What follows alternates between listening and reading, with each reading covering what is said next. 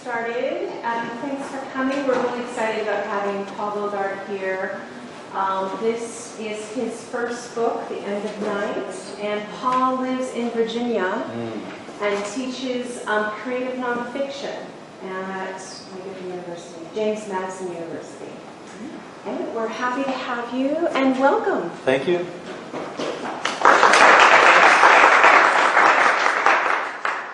Thank you all for coming. It's a nice little gathering here. I think I'm going to just jump right in and read from the book as a way of kind of introducing why I wrote the book and some of the issues. And then I'll spend a little time showing you a few images and read a little bit more, and we'll have time for questions after that. I always enjoy hearing people's questions and talking about the issues that you'd like to talk about. Because, as you can imagine, night and darkness affects just about everything. So we can talk about lots of different things. But one of the joys of writing the book is that I got to meet a lot of interesting people and go to a lot of interesting places. And one of the first people I went to talk with is a guy named Bob Berman, who, if you know astronomy, you might know that name. He's a long-time astronomy writer, and he's known particularly on camera, particularly for his sense of humor, which, as he told me, is not the easiest thing to do when you're writing about astronomy. As he said, you know, what's so funny about Pluto? You know, what's so funny about the galaxy? But he had a real fun time when he wrote a column about the stupid questions that he would get from readers, and he called this column, this particular column, F in Science. And we had a good time together. And his favorite stupid question was, if solar eclipses are so dangerous, why do they have them? That's a good question, right? Yeah, exactly. And my favorite stupid question that he got was, does Mars have a sun like our sun? Think about it. So anyway, I'll jump in as we've gone out to. He built himself an observatory. He lives in upstate New York, and he built himself an observatory. And we're going out there to take a look at the moon and Saturn and some other things. So. Of course, the stupid questions column had a serious point to make, that most Americans don't know much about the night sky. I used to count myself among that number. I was always drawn to it, but I'd never known its names and numbers, its secret lives. In fact, here's what I did know. Planets don't twinkle, and therefore I could supposedly tell them from stars, and two prominent constellations, the Big Dipper, which technically is only part of a constellation, and Orion. That's not bad, Berman tells me. The only thing most people know is the moon. That I know more than I used to has a lot to do with Bob Berman, and especially his book, Secrets of the Night Sky. Here's some of what I learned. One of the stars in Orion, Betelgeuse, is the largest single thing most of us will ever see.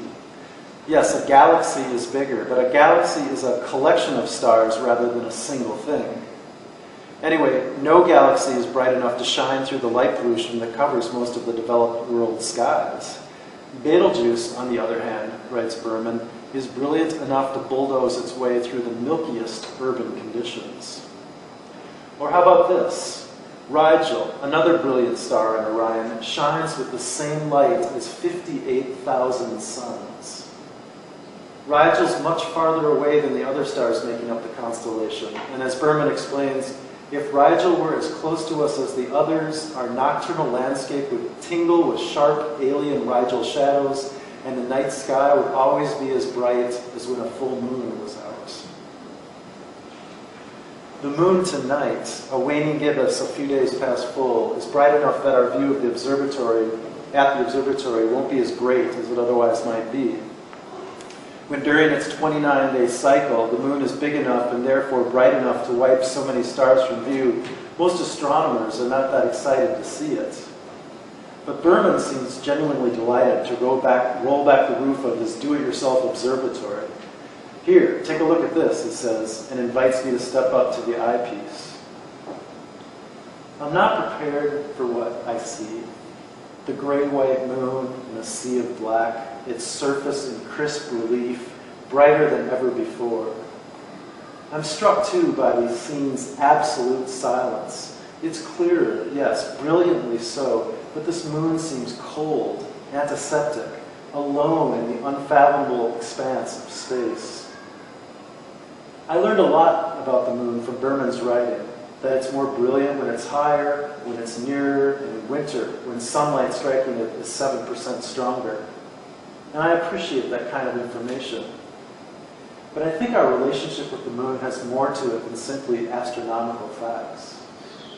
With my naked eye, on nights the moon climbs slowly, sometimes so dusted with rust and rose, brown and gold tones, that it nearly drips dirt colors and seems intimately braided with earth. It feels close, part of this world, a friend. But through the telescope, the moon seems, ironically, farther away. So from the moon, we took a look at Saturn, and I have this wonderful memory of Bob, who's kind of a big guy with a big walrus mustache, embracing this big white telescope like a dance partner and kind of turning it like this to point it at Saturn. And those of you who have seen Saturn, either with your naked eye or through a telescope, know that with a naked eye it just kind of looks like a bright star. Nothing that special, but through a telescope you get that classic view that we all have seen, at least in photographs, of the round planet with the striated rings. And Bob told me that when he's shown Saturn to well over 1,000 people, and he says he always gets one of two responses from the people when they see Saturn. Number one, oh my God. And number two, that's not real. They don't believe what they're seeing. And so I was really struck by that. I think I said, oh my gosh, or oh my God, or something. You just can't help it. You see it, there it is. But I was really intrigued by this idea of that's not real. And it got me thinking about the value of seeing things for ourselves, not just in a photograph, but actually with your own eyes seeing something. So, that's not real. What a curious response. I've had other astronomers tell me the same thing, or say that people will question whether the astronomer hasn't placed an image of the planet into the telescope somehow. The fact that people are seeing something with their own eyes has incredible power. You can see photographs of Saturn 1,000 times and be somewhat impressed, but see it for yourself, and you don't forget. The most beautiful starry night I've ever seen was more than 20 years ago, when I was backpacking through Europe as an 18-year-old high school graduate. I traveled south from Spain into Morocco, and from there south to the Atlas Mountains, at the edge of the Sahara Desert, to a place where nomadic tribes came in to barter and trade. A place that when I look on a map, I can no longer find. One night in a youth hostel that was more like a stable, I woke and walked out into a snowstorm. But it wasn't the snow I was used to in Minnesota or anywhere else I'd been. Standing bare chest to cool nights, wearing flip-flops and shorts, I let a storm of stars swirl around me. I remember no light pollution. I remember no lights. But I remember the light around me, the sense of being lit by starlight, and that I could see the ground to which the stars seemed to be floating down. I saw the sky that night in 3 dimensions. The sky had depth, some stars seemingly close, some farther away. The Milky Way is so well defined it had what astronomers called structure, that sense of its twisting depths. I remember stars from one horizon to the other, stars stranger in their numbers than the wooden cart full of severed goat heads I'd seen that morning, or the poverty of the rag-clad children that afternoon, making a night sky so plush it still seems like a dream. So much was right about that night. It was a time of my life when I was every day experiencing something new. I felt open to everything, as though I were made of clay and the world was imprinting on me its breathtaking beauty and terrible reality. Standing nearly naked under that Morocco sky, skin against the air, the dark, the stars, the night pressed its impression, and my lifelong connection was sealed.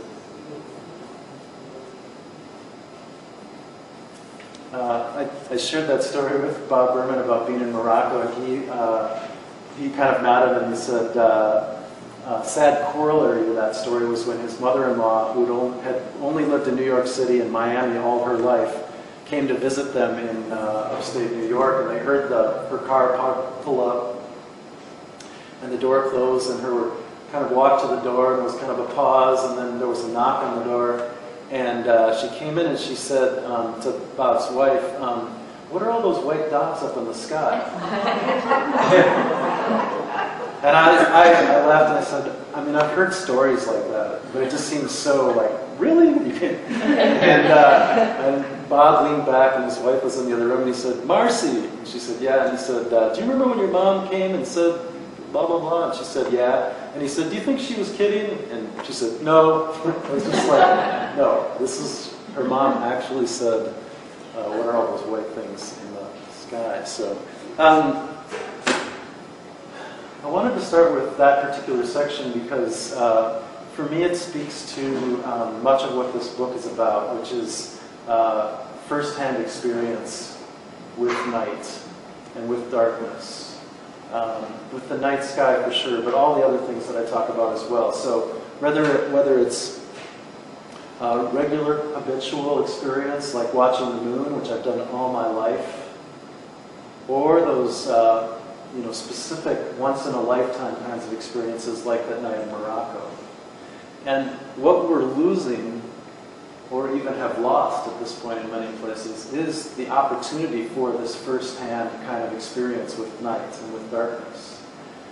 It's especially telling that children have lost this opportunity. And when I give talks like this, it's, I would say almost always people in their at least 50s and 60s and beyond who come up to me afterwards and say, "This reminds me of when I was growing up and I used to, I had horses and I used to take the horses out into the field and lie back on the horse and just watch the sky."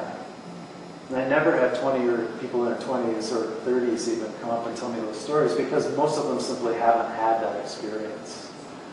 So, why have we not had that experience? Well, many reasons, but a significant one is because we were using more artificial light than we've ever used before, and it's increasing every year. I like to start with this. It's a compendium of photographs here of the world at night. It's such a beautiful picture in so many ways, and it's so impressive. A wonderful image. It is also an image of waste. All the light here that you're seeing is either being shooting straight into the air, or horizontal, or bouncing off the ground and going into the air. So this is almost all waste. It's also interesting to note where the light is, which is where development is. Light seems to follow development. So there are some dark places left. You can see Australia, Africa, places in Asia, and that. And people sometimes say to me, "Did you go to Australia?" Or "Did you go to Antarctica?" And I say, I made a conscious decision to not go to those exotic places because I really wanted to draw our attention to night and darkness in the places where most of us live. And especially wanted to draw our attention to North America and Western Europe because we've exported our ideas about lighting and night and darkness around the world. Okay, so when you go to, when you travel to other countries, I'll tell you a story. This is in the book as well. Roger Narboni, who designed the lighting plan for Paris, told me that he travels all over the world. One of the things that makes him most sad is that everywhere he goes, the night looks the same now. because everybody's using the same technology, same colors, same and the same mindset. So a few other images, a little more, some things I like here, the Trans-Siberian Railroad, you can see that going across there. Close-up of the Korean Peninsula, and believe me, I'm not advocating for North Korean lifestyle. But I did want to point out the dramatic difference here between South Korea, here's Seoul, and North Korea. You can see, here's an even closer look. A close-up of the U.S. One thing to notice here too, it kind of looks like there are black places, unlit places throughout here. But we'll come back to that in a second. So what's making all this light? This is a shot of the town in Virginia where I live now, Harrisonburg. You see here one of the main culprits, stadium lighting.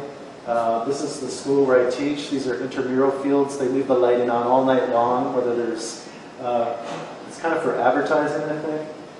You also see not a single star. It's pretty much wiped out here. Parking lots. I like this shot here. We often see this empty parking lots lit all night long. Gas stations. Okay.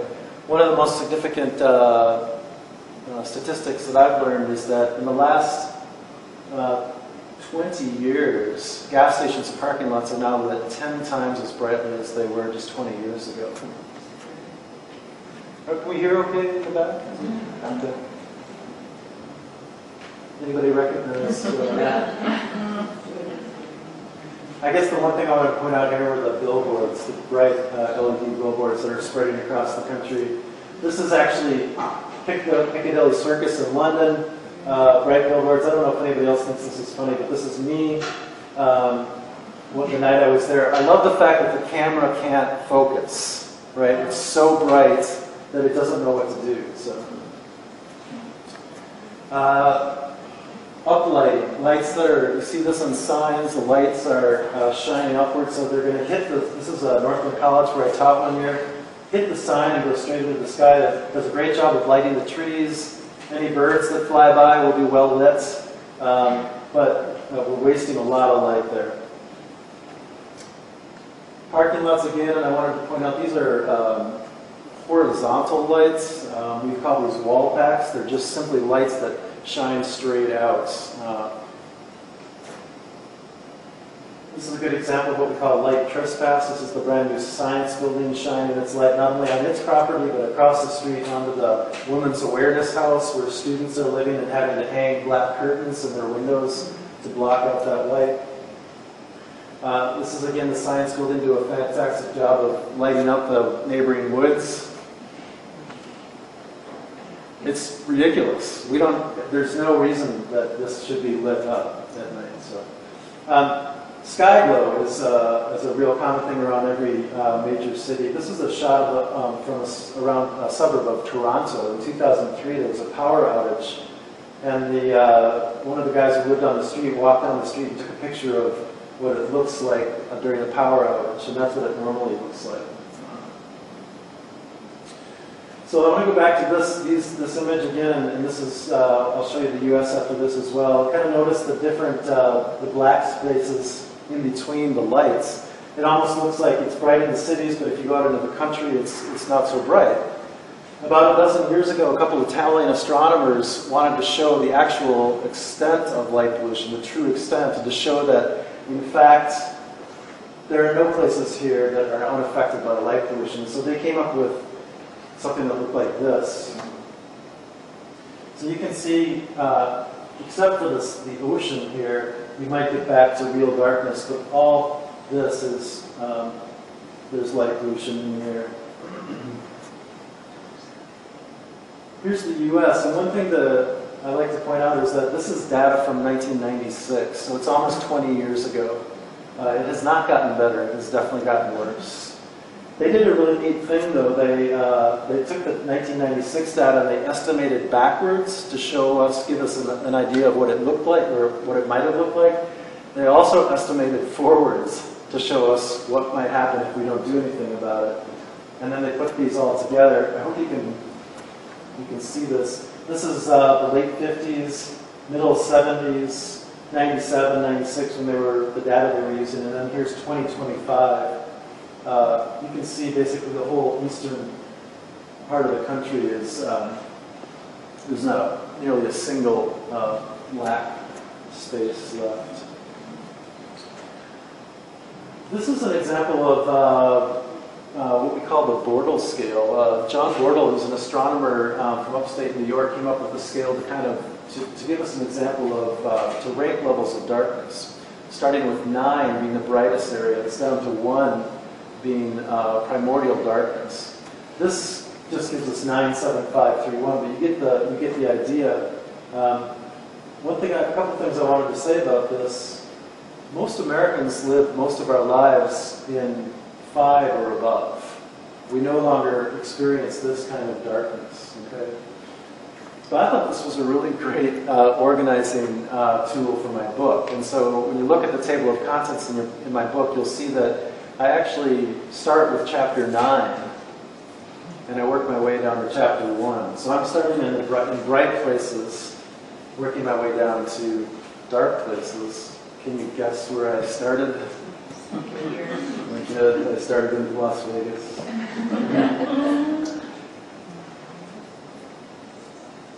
It's a classic. I wanted to show a few ideas of 3 examples of actual lamps and what we can do about this problem. Because one of the things that's exciting to me is that this is an issue I feel like we can really do something about. So here's a classic, what we call security lights, designed to provide security. This is my picture of it. This is out in rural New Mexico.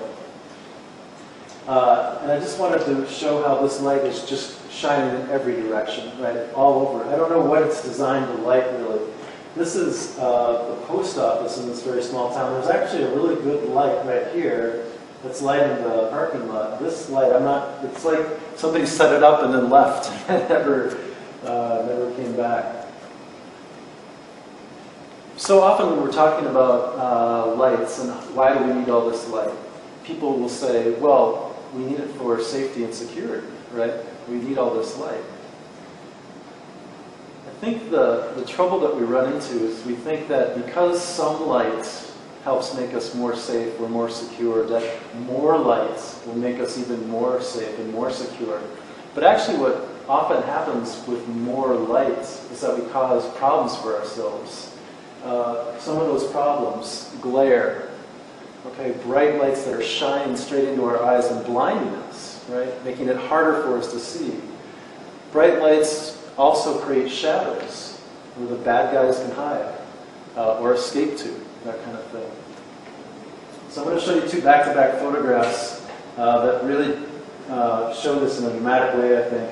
It also shows in a dramatic way the effectiveness of shielding lights. So tonight when you go out, actually the lights in the parking lot here are really pretty good lights. They're flat glass lamps that are only allowing light to shine down, so you can't do this trick on those. But find a street light, especially like, well, these lights out here actually on the street, these Cobra head lights that are shining down and spraying light all over the place. Hold your hand up and block them, and then notice how better you can see underneath them. We'll do that with this photo.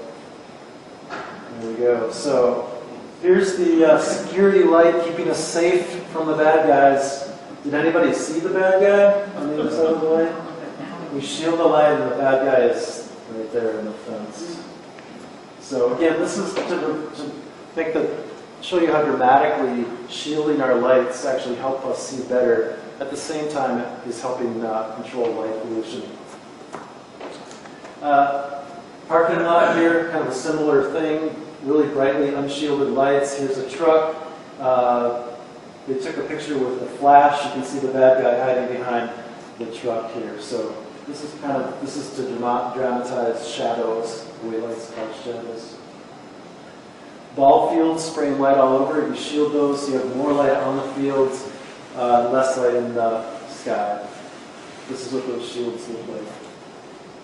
Even on our homes, we have bright lights. Shield those, it's much nicer.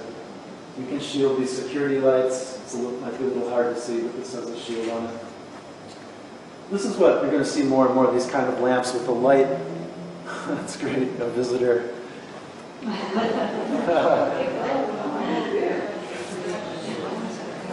What's significant about this light, why it's an improvement, is that the light is up in here, it's not shining all over, it's only shining straight down. Also, there's no glass in the fixture, so the light isn't allowed to bounce around either. And that's kind of the effects that they have. They're really nice lamps. Albuquerque street lights. This is in Florence, Italy. Similar kind of thing. And what's dramatic about this is, I make this point again and again, the folks that I talk to, I heard so often, we're not saying no lights, right? We're going to have lights, but let's use light intelligently, right? Let's use as much light as we need, not more than that. So when you have lamps like this, they're not shining in our eyes, they're not shining into the sky, the street looks more like this. It's a little out of focus because I took it, but you can see all the way down to the end of the street. There's nothing shining into your eyes. Again, this is a problem I feel like we can really control. This is an example that astronomers have made of current cities in Arizona. This is what they estimate with shielding. And the secret with shielding is that once you shield your lights, you don't need to use as much light, as much energy. So in Flagstaff, Arizona, where they have a lot of shielding for Lowell Observatory, they actually use less light and less energy. So they also estimated what would, this one I think is Vegas right here, what would Vegas look like if the lights were shielded? More like this. What would Vegas look like if we used the same amount of light as Flagstaff would? More like this. So just the point here that this is a problem that we can do something about. A couple more slides and I'll read a little bit more from the book. But I wanted to make the point that light at night can be so beautiful. This is, Big Ben and Parliament in London. Notre Dame, they spent, we'll talk about this in the book, they spent over a decade relighting Notre Dame. Kind of a funny story, but one of the guys was telling me that they really wanted to light the rose window, light it up at night, and the priests refused. They said they were the devil.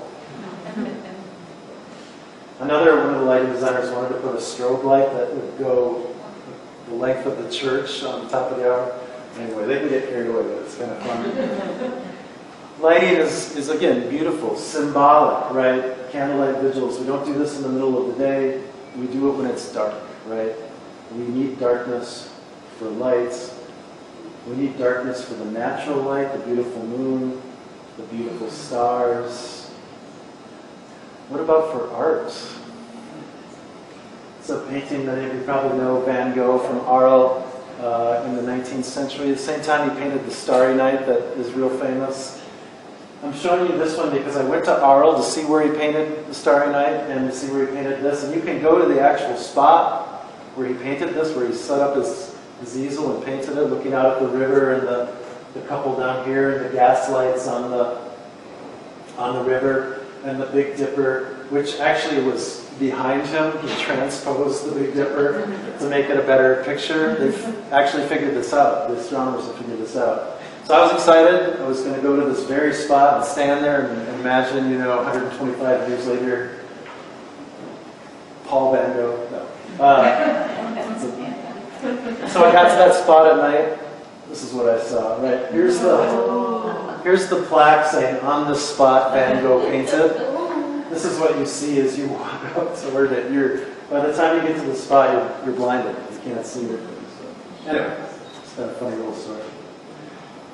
Toward the end of the book, I end up in Death Valley National Park, which is one of the most wonderful places I was. And this is a pretty good representation of what the sky looked like that night. Here's the glow from Vegas down here.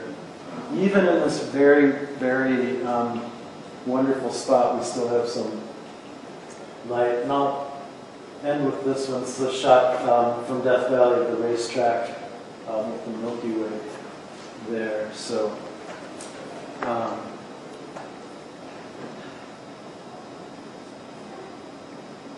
when I went to In nonfiction books, oftentimes, so if you write a novel, unless you're very famous, you write the whole novel, and then you try to sell that novel to a publisher, and they want to read the whole book. One of the great things about nonfiction is that you can sell the idea. You can sell the proposal, right? You can say, this is the book I'm going to write. And that's what I did. But you normally have to have a chapter or two to say, this is what it's going to look like. I didn't have a chapter or two. And my editor, who I did end up working with, said, I love the idea, I want to buy the book, but I have to have some writing to show to the other editors to convince them this is a good idea. Just give me something. And I said, well, I am flying out to Vegas this weekend to drive up to Great Basin National Park for their astronomy festival. Why don't I write about that? And he said, great. So I flew from Minneapolis, where I was, this was about 3 summers ago, to Vegas, got there in the evening, rented a car, and started heading north. And it got dark, and it got really dark, and I was out there all alone with all these stars and all this darkness. And I remembered when I was a teenager in Minneapolis, driving home to my parents' house through a golf course where I used to turn off the lights on my car and drive through the golf course on the road. And I would be going about 30 miles an hour, 35 miles an hour. I was going much faster than that on 93 going up to Ely. I thought I'd read from that section here. This is the experience that I sent to my editor. That was you. What's that? No, said that was you. Yeah, exactly. Hope there are no police in the audience. In the Minneapolis suburb where I grew up lies a golf course with a road cutting through its center, white picket fence on either side. As a teenager, I drove an old Volvo box that allowed me to turn off its headlights and sail a sloping, curving road lit only by parking lights, 35 miles an hour. The red wagon I own now is too smart and safe for that. The headlights remain on whether I want them to or not, and I assume the same is true of my brand new rental. But I am wrong. The temptation is immediate and irresistible, and despite the fact I'm not going 35 miles an hour on the straight highway, but nearly 3 times 35, I rotate the dial. In an instant, the road disappears, my stomach drops, and I feel as though flung from the edge of the earth. The sensation is exhilarating fear, as my every fiber demands to know what I'm doing. I turn the headlights back on and feel my heart return to beating. The highway before and behind me holds no other cars, and no artificial lights shine in the black sea on either side. I turn the lights off again and again, longer each time, long enough for my eyes to focus on what little of the highway my parking lights reveal, long enough to look ahead at the starry night flowing toward and over and past, and think of Star Trek's Starship Enterprise accelerating into space. Long enough to feel the car begin to float from the road's surface and fall into the sky. The temptation is to leave off the lights, to drive in the dark for more than these few moments. But while I'm happy to know the thrill of boldly going 100 miles an hour through the desert at night, to feel catapulted from Earth into space, I am also happy to be alive. And so I slow to 20 miles an hour.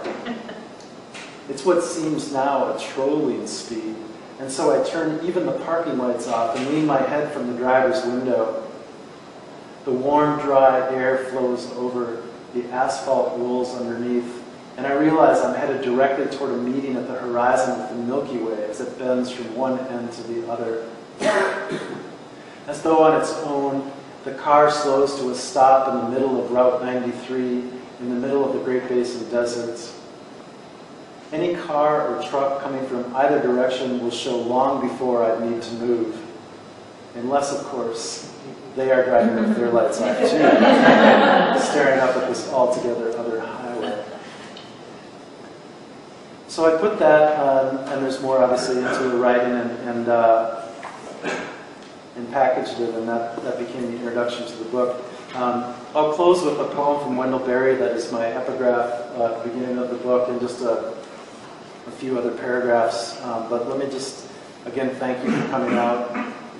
Thank you to the library for having me tonight. It's really a pleasure to be here, and I'm very happy to answer questions afterwards, too. So, this is a poem by Wendell Berry, the Kentucky poet. He says, "To go in the dark with a light is to know the light. To know the dark, go dark. Go without sight and find that the dark too blooms and sings and is traveled by dark feet and dark wings."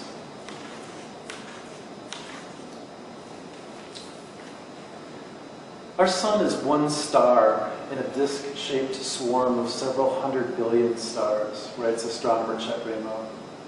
That disc-shaped swarm is our Milky Way galaxy, and what arcs in 3 dimensions above this dark Nevada desert is the outer arm of that spiral toward which we look from our inner galaxy location. Chet Ramo continues, "I have often constructed a model of the Milky Way galaxy on a classroom floor by pouring a box of salt into a pinwheel pattern. The demonstration is impressive, but the scale is wrong. If a grain of salt were to accurately represent a typical star, then the separate grains would be thousands of feet apart. A numerically and dimensionally precise model of the galaxy would require 10,000 boxes of salt, scattered in a flat circle larger than the cross-section of the Earth. This means that every star in our night sky, every individual star any human has ever seen with his or her naked eye, is part of our galaxy and its several 100 billion stars. Outside our galaxy exist innumerable other galaxies. One recent estimate put the number at 500 billion. At some quick point, the size of the universe becomes overwhelming, its distances and numbers bending our brains as we try to comprehend the incomprehensible. That our night sky is but one tiny plot in a glowing garden too big to imagine. But of course, for all of human history, we have indeed imagined.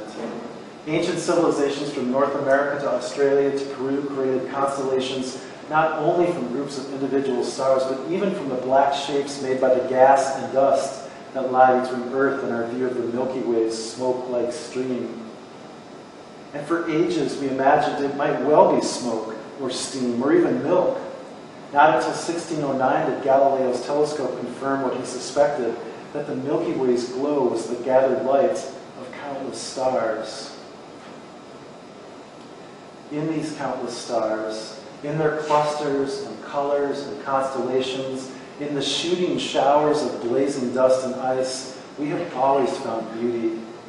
And in this beauty, the overwhelming size of the universe has seemed less ominous, Earth's own beauty more incredible. If indeed the numbers and distances of the night sky are so large that they become nearly meaningless, then let us find the meaning under our feet. There is no other place to go. The night sky makes this clear, so let us go dark. Thank you.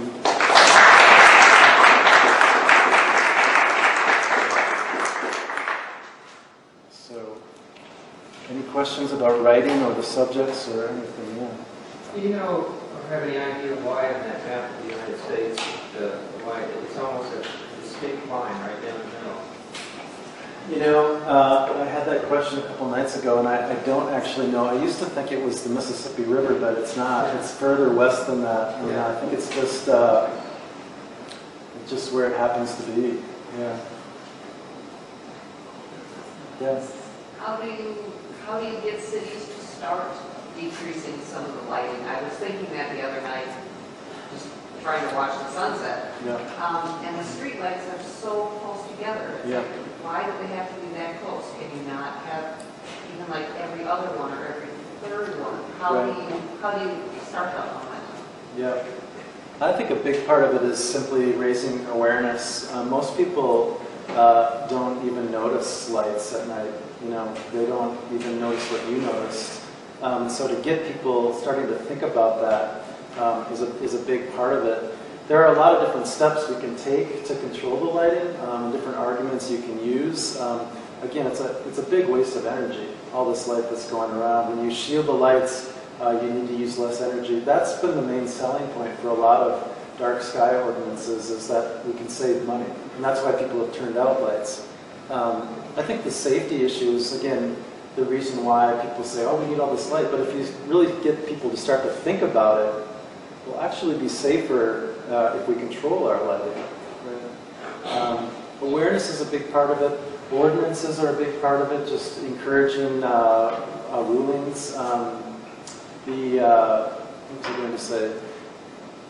One of the guys in London that I talked to said, once we get good lighting just as part of the building codes, that'll make a huge difference. Because then people will simply put in good lighting. And there's a lot of that going around now. Like when I was in Albuquerque a couple of weeks ago, all the new streetlights I saw were shielded lights. Another example of things that are happening, Lowe's, the home improvement store, now has a line of lighting called Good Neighbor Lighting, which are shielded lights. And up until they had those, if you wanted to buy a light, whether you knew anything about light pollution or not, and you went to Lowe's or Home Depot or something else, you had no choice but to buy a light that contributed to light pollution. Now at least you have a choice. So these are ways that kind of, we're building it into, just building it into the society.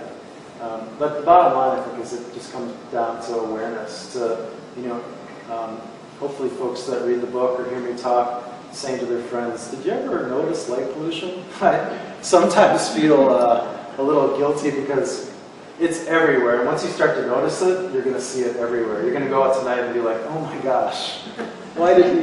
No. I was blissfully unaware of it. Paul, can you talk about Harvard study, the personal health? Did you mention that in your book about medical people needing lights?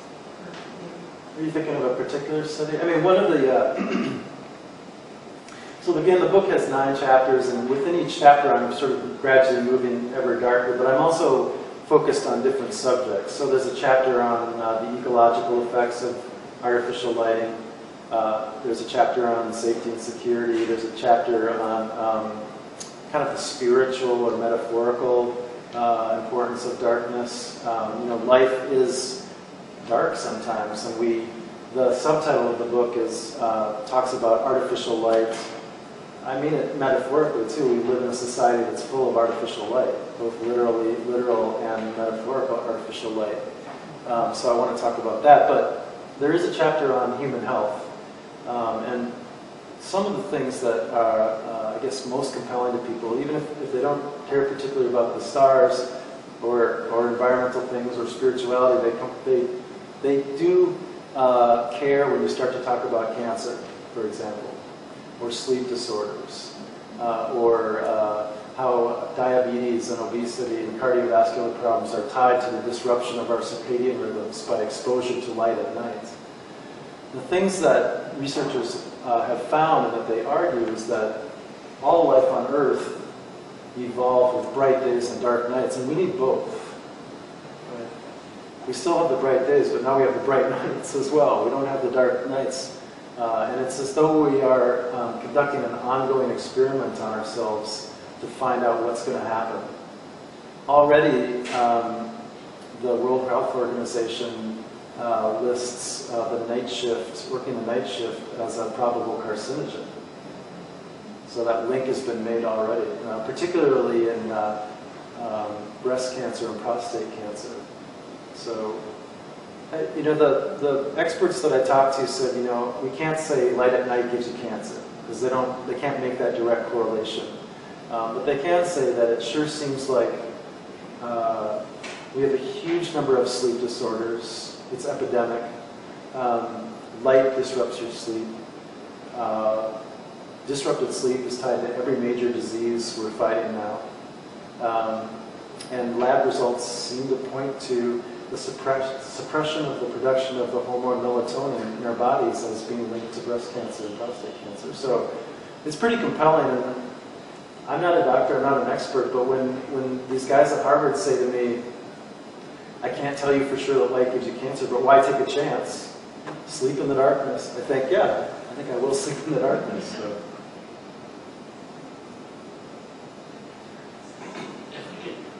Sharing an anecdote briefly.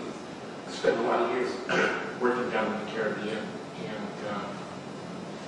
and I wrote about and worked with groups that were working to preserve sea turtle populations. Yeah. And it just over and over again, we saw the beaches where the sea turtles were able to successfully deposit their eggs and have the onions get back into the water versus the beaches where they eventually were extricated from reproducing it or depositing their eggs. The difference was not human interaction with predators, although there was those factors, but lights on the beach, because that confused them all of the baby turtles. Right, absolutely. Has anybody seen the documentary The City Dark that came out a couple years ago? It's a good documentary. It's on Netflix if you're interested. I'm thinking of it now because Ian Chaney, who made the movie, went down to Florida and filmed some of the beaches, the turtle beaches down there. And there's some really, in many ways, sort of heartbreaking video of turtle hatchlings coming up out of the sand and being drawn toward the hotel lights and the street lights. And as he said, you know, the ones that they filmed, of course, they picked up and helped to the oceans and that kind of thing. But, you know, that happens regularly, and they don't survive if they go the wrong way. They need to go to the ocean. I don't talk about sea turtles, but I've heard a lot about, you know, that again is some cause for optimism that at least people are aware of this problem, you know, with the sea turtles. And a number of Florida communities, for example, have ordinances to try to control that lighting. But for every ecosystem and all over the world is impacted by our lights. And I think I've had people describe the effect of artificial light as destroying habitat as effectively as any bulldozer would for nocturnal and crepuscular creatures. They simply cannot survive when we flood their habitats with light.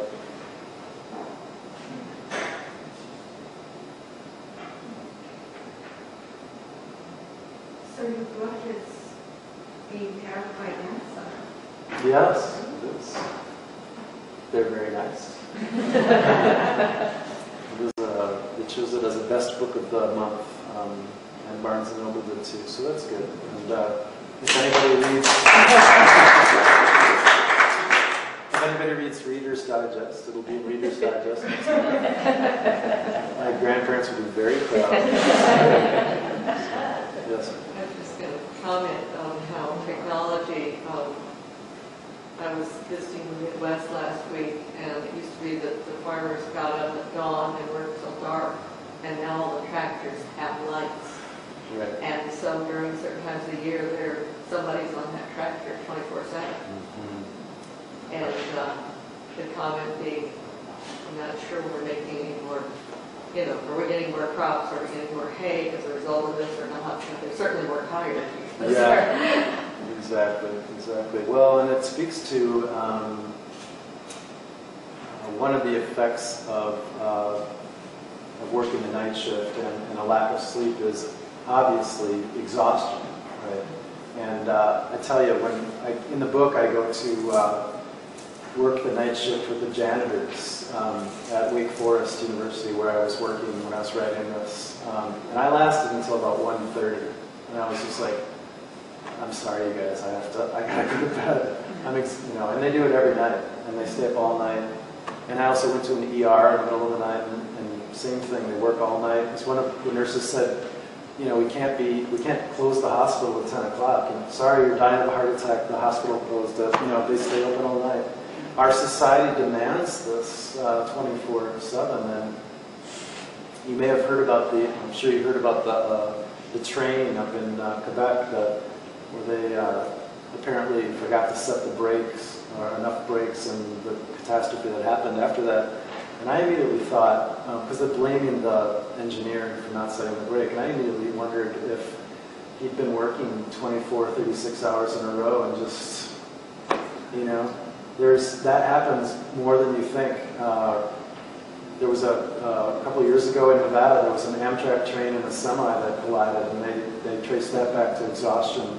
People are being asked to work insane hours and through the night, and it's having costs.